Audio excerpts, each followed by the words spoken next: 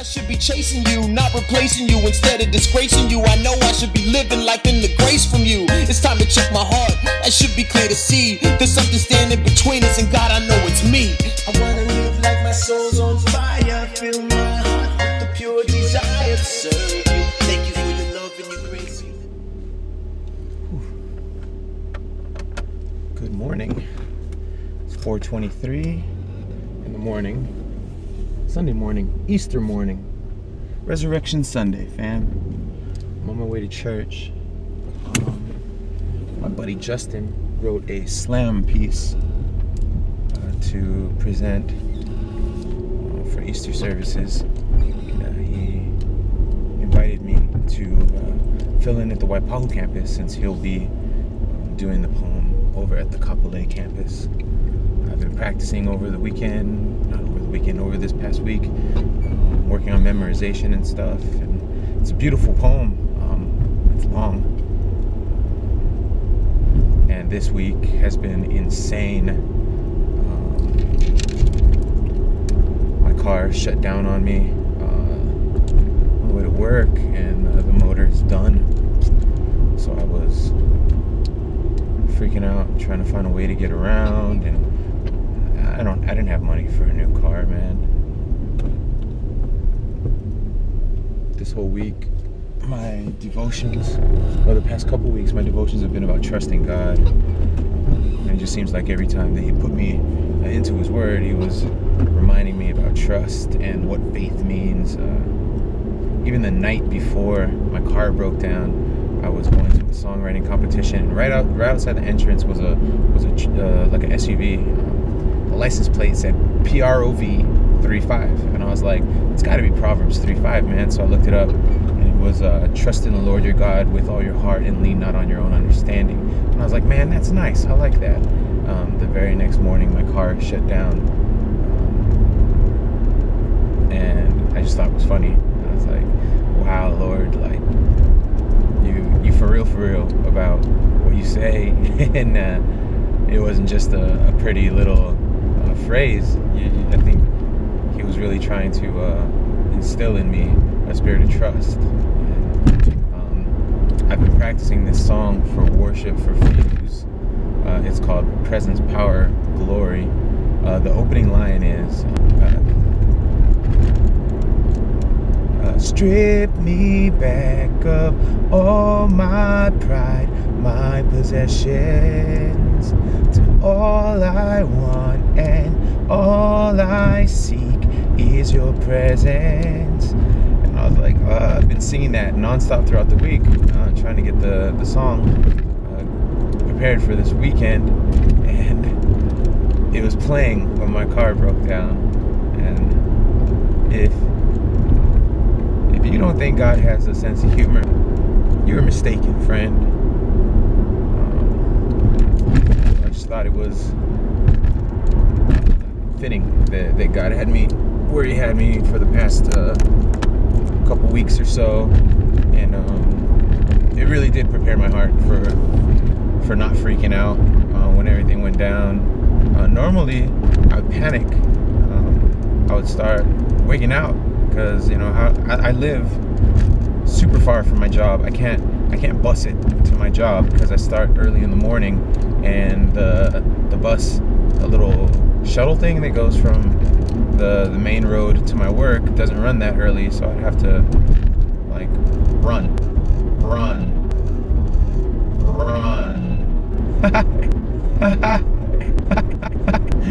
And if you know me, I'll run. Then I got my son to worry about, and all my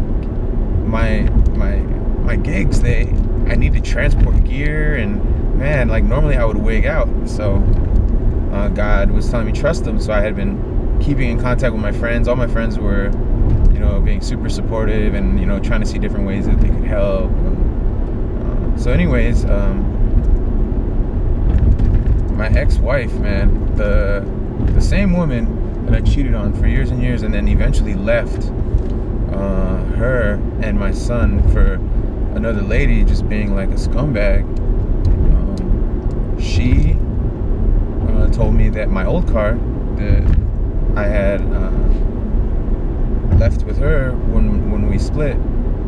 She wasn't using it anymore. It hadn't been running for a long time, but that I could go and try and get it started and see if I could get it to work. And she warned me, like, the car hadn't been started in a long time.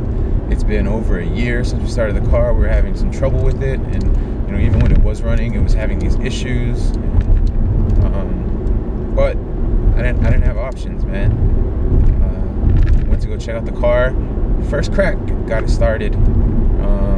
Took it around, driving around. There was a check engine light, and there were these weird Nissan issues where you have to teach the car how to idle after like something happens. The car was idling at like 2,000-3,000 RPM. It was like super loud and crazy, and it worried me. So I spent like a whole day trying to get it to work and following all these instructions I found online and YouTube videos, and nothing was working. So I went to my homie's house early in the morning and was going to try some final tricks. Those tricks didn't work, man. So I sat in the car and I was praying, started it up again, and it worked just fine. And then me and my homie that were there were just tripping out, just like something really cool has been happening over the past few days. If you don't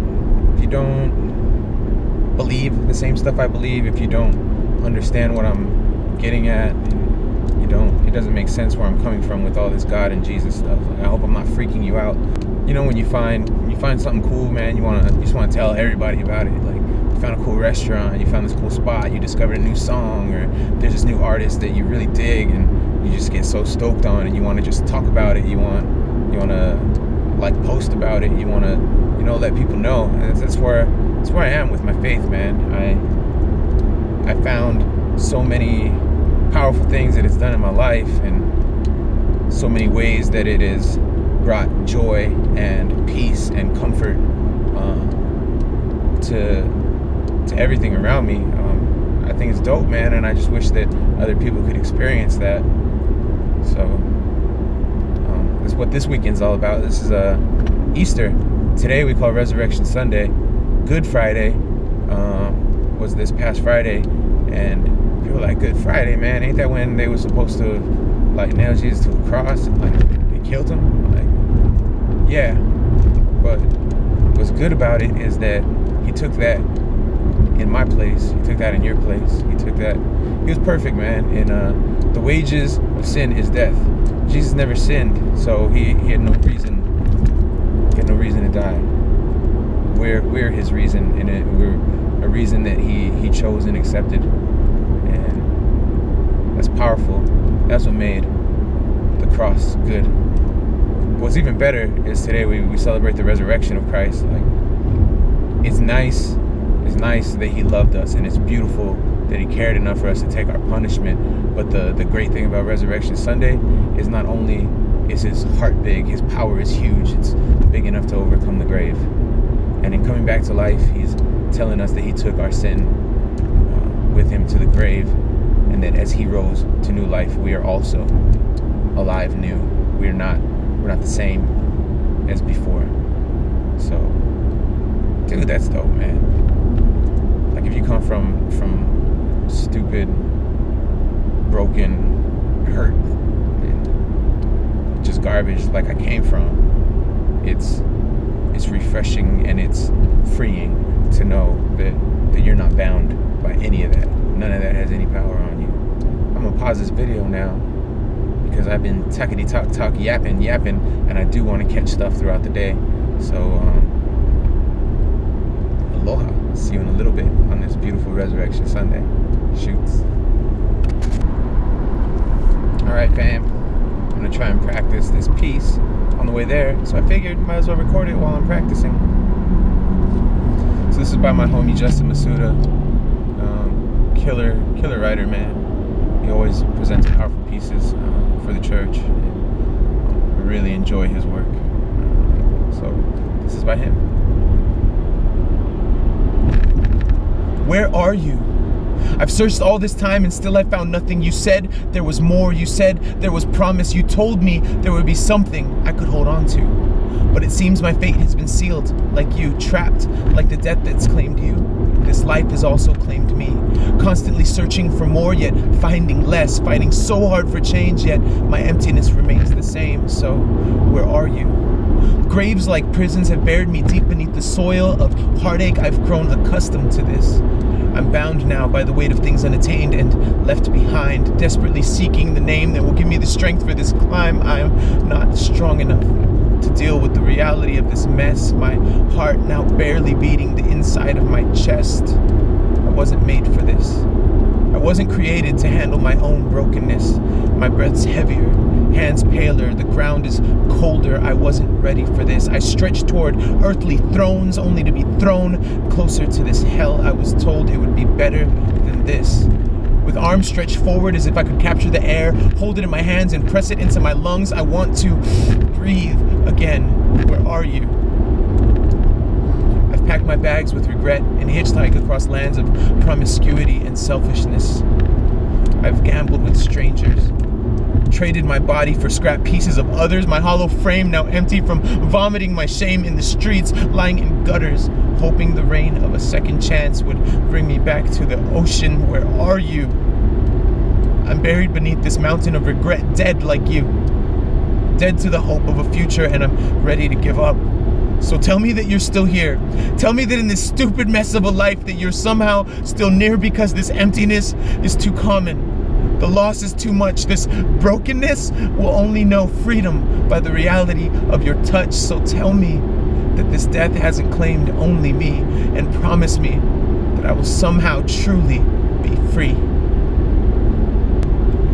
Man, that line about I've packed my bags full of regret and hitchhiked across lands of promiscuity and selfishness. That once that line hit me and I really let it soak in, it destroyed me.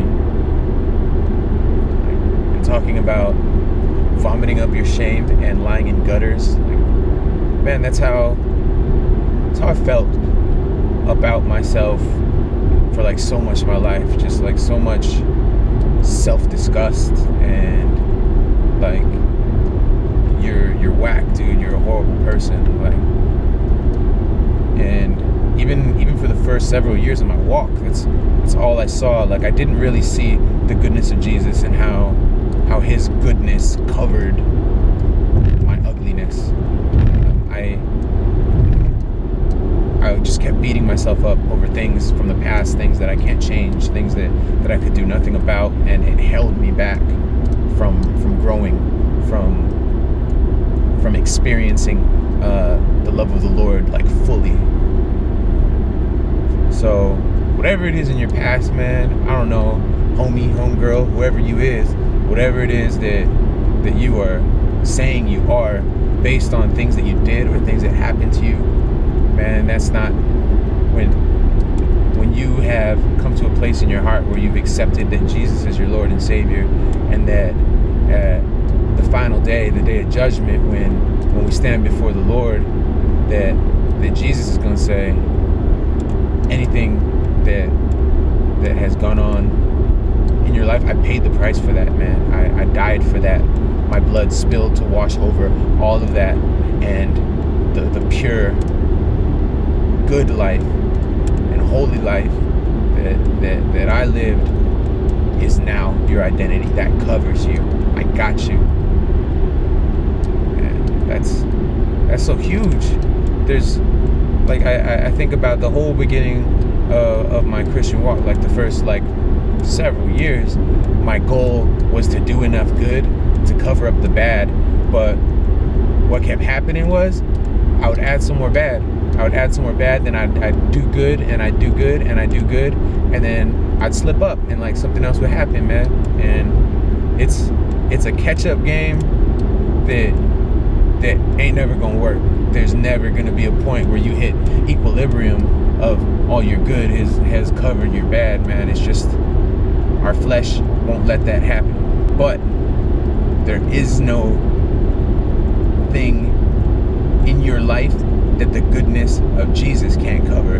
That's also an equilibrium that will never be reached. There's no amount of anything dark or evil or anything like that that could overshadow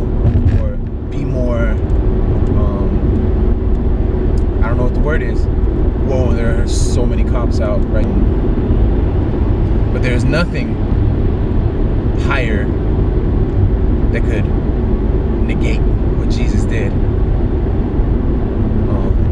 And that's reassuring, and that gives me at least the ability to keep going forward when I fall back. That gives me the ability to admit to God when I've messed up. That gives me the ability to repent to the Lord. That gives me the ability to confess to my friends and have them walk with me through a place of restoration, because I know that whatever it is that I did, that Jesus still covers it. I know that when I fall, that when I mess up, that I don't have to hide it, because it doesn't erase what the Lord did for me. And for that whole beginning of my walk, when I was trying to balance out the good and the bad, that wasn't so true. I would have to hide my mistakes from people because I didn't want the scale to get tipped back to you're a bad person. Now I admit I'm a bad person. I admit that I'm super jacked, man. It's been, how long have I been doing this Christian thing? 2008 to now, that's 8 years. And I see my sin more clearly now than I did in the beginning. I see the sum of it. I see the whole weight of it, but it doesn't weigh me down because I'm free. No, that's a weird.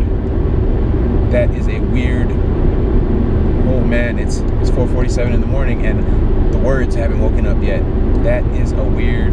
There's a word. I'm not gonna pretend that I can stir up this word in me right now, but as a weird thing, you know, that now I can see more clearly just how much I need Jesus, because of the amount of all the nastiness and dirtiness and fallenness that I've experienced and done in my life. But it doesn't have a hold on me. I'm not a slave to it. I'm not weighed down by it. I do recognize the weight when I make a mistake, and it does break my heart when I realize how I've rebelled, how I've turned away from God, even in thoughts, in my way of thinking. But in His loving grace, I know that He's pulling me back to Him every single time. And I'm not saying go out and just like do whatever you want, man. Jesus is cool with it. That is not true. Like, I don't know anybody that is like cool with like getting beat and whipped and then mocked and spit on, and definitely not nailed to a cross, man. Even while that was going on, he was like, Father, forgive them, man. They don't know what they're doing. It's big love. It's big love for me. Like, man, I ain't never felt loved like the whole time growing up. Like, I came from a family background where we didn't tell each other I love you. Like, we didn't talk, man. I was raped when I was a little kid. I was about 5 years old, and I couldn't tell my family about it. And we don't talk. Crazy. It feels good to know that love is real, and that love is for you, and that love has a huge impact on the way that you see life, on the way that you live your life. I'm coming up on my exit now, so I'm gonna kill this camera one more again, and then get ready for this church service this morning. Excited. I went to yesterday's service at our other campus to be able to just be in the congregation and get to partake in the celebration without being distracted by the operation side of it. Because today, you know, I'm going to be like part of the program, so I won't really get to just sit back and enjoy the resurrection celebration with the rest of the fam. So it was beautiful watching the service. Justin's piece was super touching from the audience side, and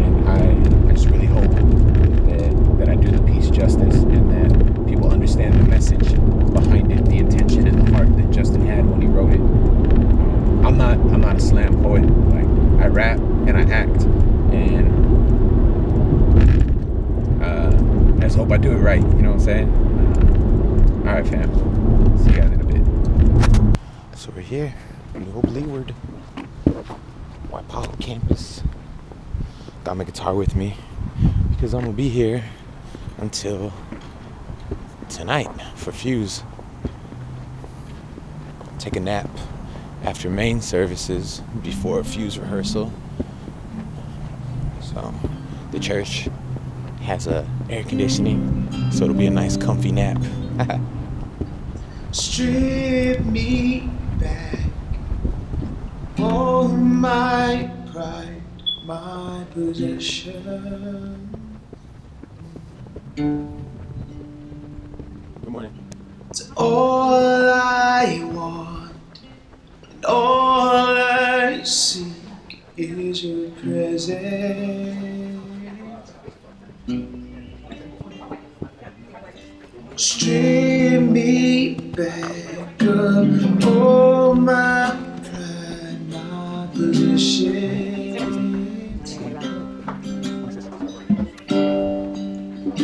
To all I want and all I see. Gonna turn it off for now. Turn it back on later. It'll be fun. Set apart from the ash I'm born again. Forever safe in the Savior's hands. You are more than my words can say. I follow you, love for all the days. You turn it around.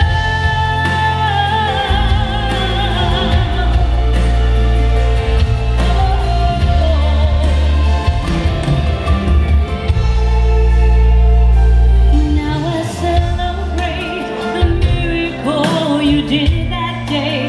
Never washed away. Fill me with your joy. Just remember you and all things I do. You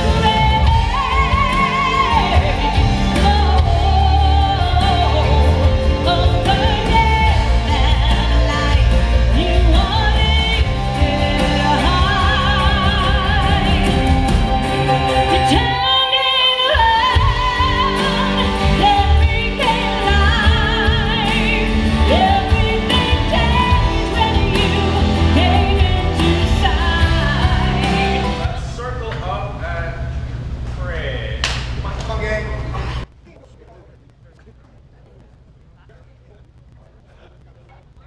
Anoint us, Lord God, appoint us so that we can be vessels, we can be conduits for your glory. God, we thank you. We thank you for Jesus. Lord Jesus, we thank you for rising from the dead. God, if you did not rise, then we might as well eat, drink, and die, Lord, because there's nothing to look forward to. But Lord, because you rose again, we are alive today, Lord God. Let us share and convey that same message to people that are coming, that are living a dead life, that are just existing. Father God, let us remember that all through this morning. God, we promise from the deepest part of our hearts that we will give you all the glory. We love you, Father God. We pray this all in Jesus' name. We all say together. Amen. Let's go, Keith!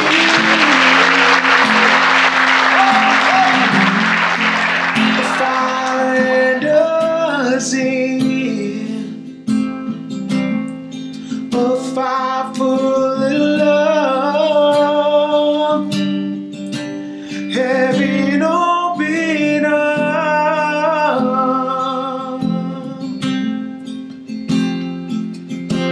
Come and fill this place with your mercy, with your grace, Holy Spirit. Holy Spirit, power and will, love, all consuming fire. Come, oh Holy Spirit, Holy Spirit.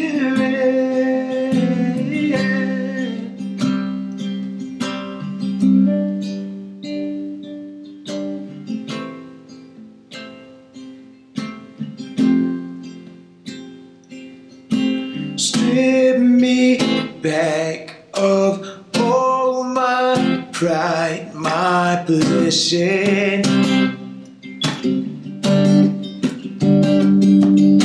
To all I want and all I seek is your presence.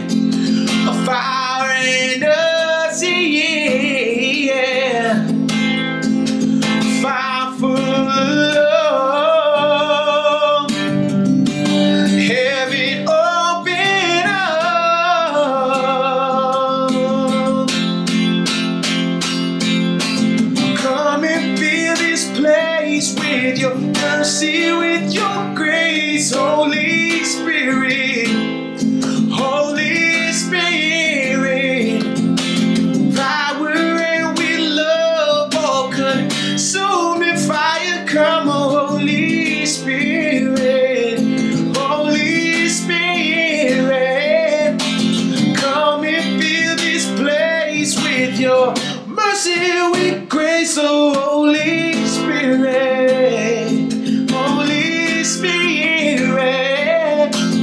power and with love, your all-consuming fire, come on, Holy Spirit, Holy Spirit.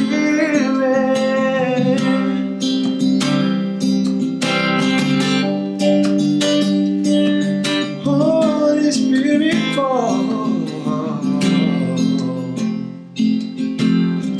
We want more of your presence. We want more of your power. We want more of your glory. We want to know you. We want more of your presence.